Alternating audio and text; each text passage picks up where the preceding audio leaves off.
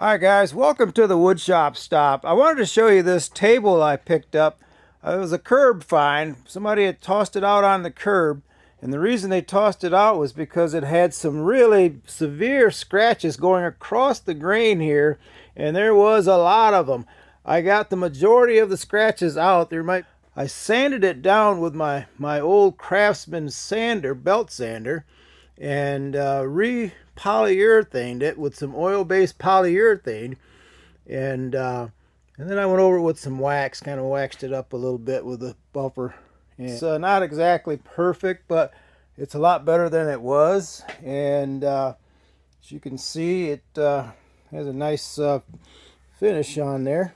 It seems to be pretty decent now. All right, just wanted to show you this little project I was working on, and it's curb find. Hey, thanks for watching.